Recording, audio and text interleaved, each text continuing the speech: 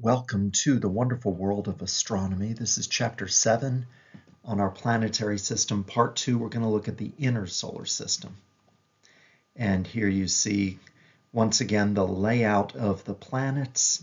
And we can see the inner solar system refers to the sun and these first four planets. You have Mercury zooming around very fast, and then Venus, and then this blue one, Earth, and then Mars.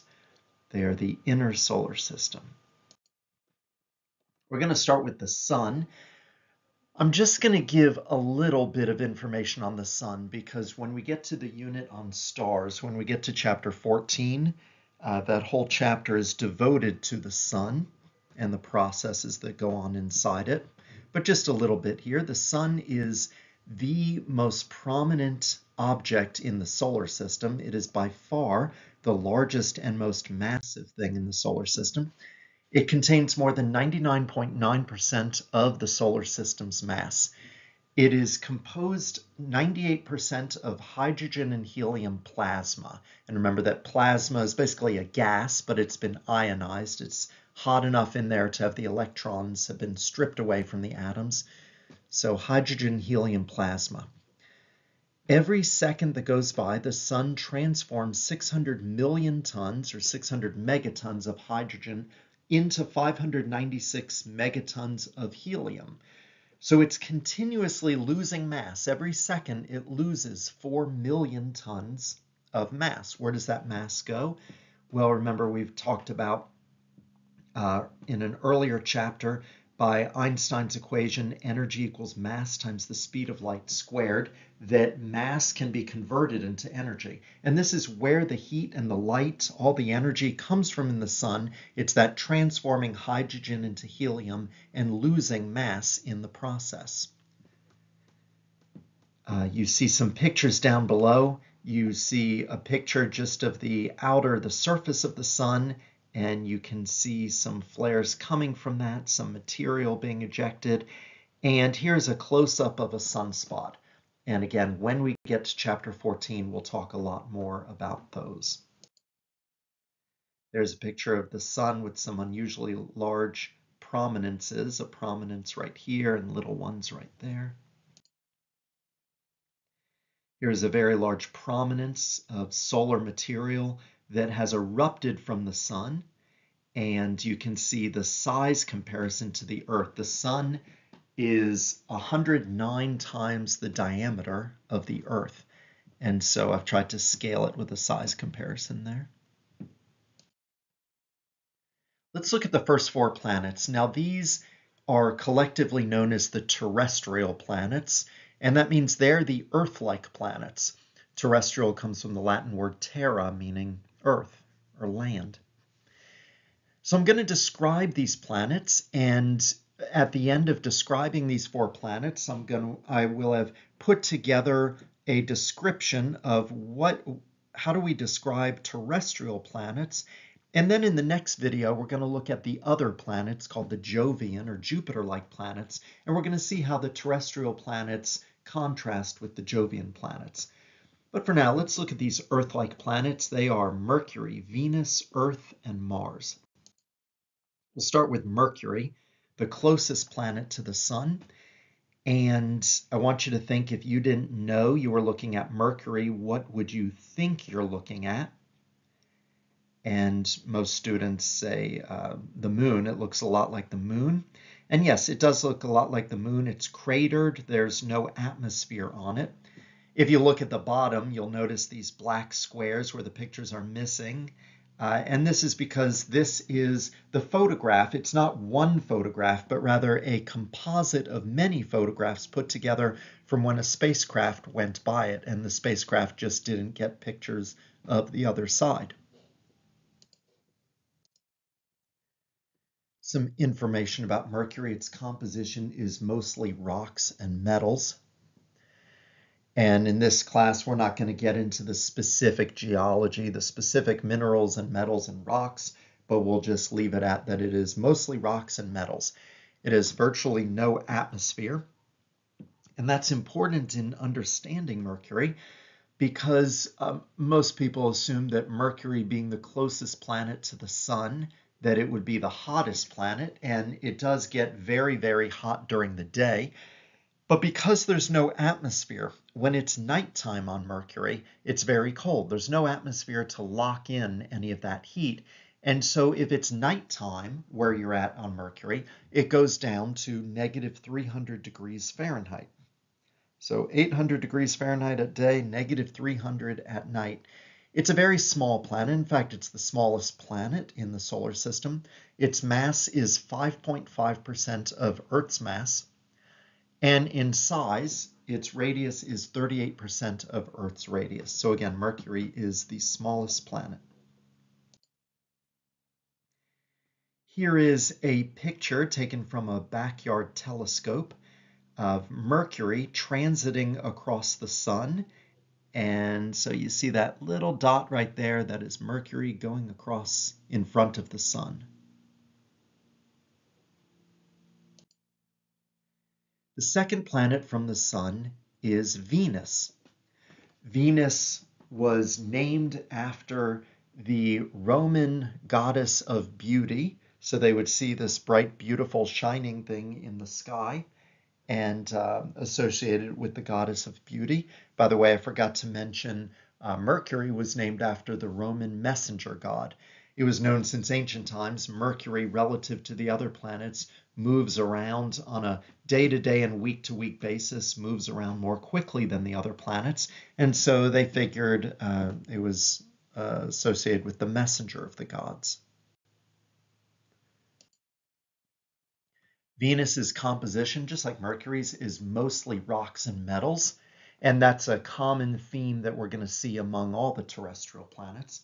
It is the closest planet in size to Earth. It's like 95% of Earth's size. It has dense clouds that create a greenhouse effect. So atmospherically, it's very opposite to Mercury. Mercury has no atmosphere. Venus has a very thick atmosphere, which mostly it's carbon dioxide, and it locks in the heat very well. So whether it is daytime or nighttime, it's about 880 degrees Fahrenheit at the surface on average. So Venus is the highest temperature of all the planets, the highest average temperature. In ancient times, it was known as the morning star or the evening star because Venus, relative to Earth, is close to the sun. You'll always see it around sunrise or around sunset. You won't see it when the sun is high up in the sky, like at noon, because the sun's light will blot out any light from anything else that's up there, except for the moon, so you wouldn't be able to see Venus.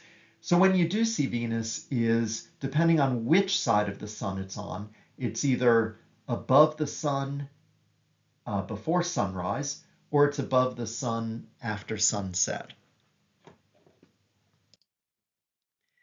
And here is a picture of Venus transiting across the sun. You'll notice that it looks bigger than Mercury did because Venus is bigger than Mercury, and also Venus is closer than Mercury. The third planet from the sun is Earth. Some important things to know about Earth. Earth is the only planet with abundant surface water to nurture life. When we get to the end of the semester, we're going to look at the search for planets outside of our solar system and the search for life beyond Earth. And one of the aspects of that is looking for what kind of planet is conducive to allowing life. And so we'll look more at what is it about Earth that makes it so special. But one prominent aspect of Earth being allowed to have life is that it has abundant surface water, and it's the only planet that we know of that has that. It has perfect amounts of water vapor and carbon dioxide for a moderate greenhouse effect. So Mercury had no atmosphere, so that none of the heat was locked in. Venus has a very thick atmosphere, so too much heat gets locked in, but Earth is just right. So just the right amounts of those greenhouse gases for a moderate greenhouse effect that allows for life. Earth's composition is mostly rocks and metals. Now, when you look at a globe of the Earth, you see mostly water. It's more than 70% covered with water. And you might be inclined to think that Earth is a water planet, but actually the water content of Earth is very little. Water makes up 0.023% of Earth's mass. Now, a comparison is by mass. If you consider the mass of a watermelon, a large watermelon, to be the mass of the Earth, then the water would be about the mass of a dime. So the water on Earth is comparable to a dime compared to a watermelon. And this is not a planet, but while we're talking about the planet Earth, let's talk about the first moon that we come across as we work our way outward through the solar system. Mercury didn't have any moons, Venus didn't have any moons, but Earth has a moon known as the moon. Officially, its name is Luna. Here's a picture of the moon as taken by a student several years ago through the college's telescope. Some things to know about Earth's moon. It is the fourth largest moon in the solar system. Now that's a little unusual that a relatively small planet, because when we get to the Jovian planets, we're going to see that planets are much bigger. They have many moons, they have large moons, but that such a relatively small planet has such a large moon. So again, it's the fourth largest moon in the solar system. It's the only place beyond Earth where man has visited, and maybe within the next few decades we'll be able to send people back to the moon and maybe to Mars, but for now it's the only place where people have been. The moon is 27% of Earth's radius, which means it's not that much smaller than the planet Mercury. Its period of revolution around the Earth is equal to its period of rotation, and that's because of a synchronous gravitational lock that Earth and the moon have on each other. It's 27.3 days, and what that means is that we always see the same face of the moon from Earth. The near side of the moon, the face that we always see, is there on the left with familiar craters and seas and what people, since ancient times, I believe, have called the man in the moon. And we see the far side, which is very different without the seas and many, many craters. And it's interesting to note that because we always see from Earth the near side of the moon, we didn't get to see the far side until with the Apollo project in the 1960s, we sent spacecraft to the other side of the moon to photograph it. Here is a size comparison of the Earth and the moon.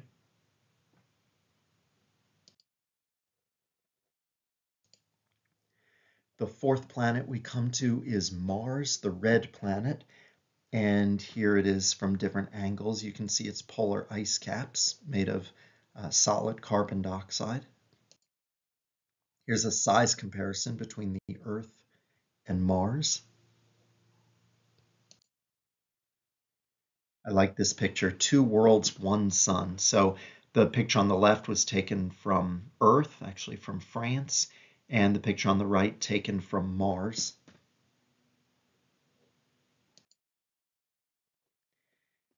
Here are pictures of the rough terrain on Mars. And here is a picture from the movie The Martian, made to look like the planet Mars. Mars, just like the other terrestrial planets, its composition mostly rocks and metals. It has 2 very small moons, Phobos and Deimos. Mars is named after the Roman god of war. Its red color reminded them of blood and war. And Phobos and Deimos, those moons, are actually from the Greek words for fear and terror, appropriate for the god of war. Mars is known for its very large volcanoes that are inactive, canyons, and other terrain features. And what you see in this picture is the largest mountain in the solar system. This is called Mons Olympus. It is a height of 78,000 feet, which is 3 times taller than Mount Everest, which is Earth's highest mountain. It has polar ice caps that are made of frozen carbon dioxide.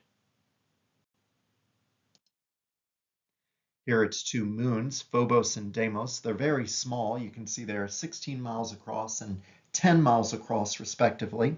And so in the early formation, they didn't gravitationally, they weren't able to pull themselves into nice spherical shapes that larger planets and moons have.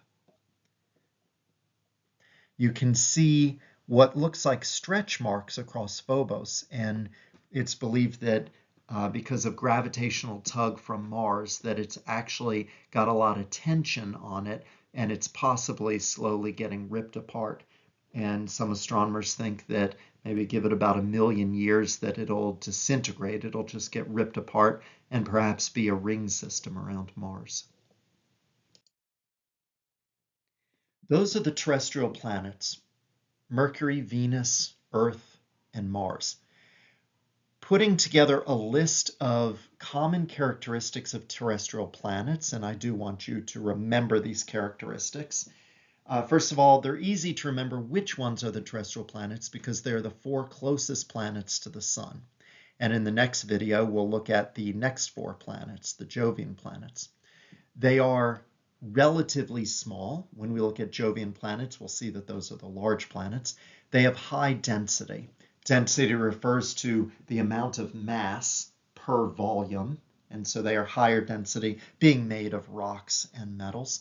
They are, for the most part, solid rock. Now, there are some deviations from that. Earth has some liquid inside it, but generally speaking, it's rocky material, as opposed to when we look at the Jovian planets, we're going to see that those are gas planets.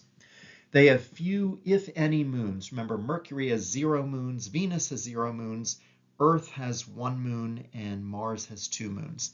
And they have no rings. When we get to the next video and look at Jovian planets, we're going to see a common feature of those is that they do have rings. That is the end of part 2 of chapter 7. Have a great day.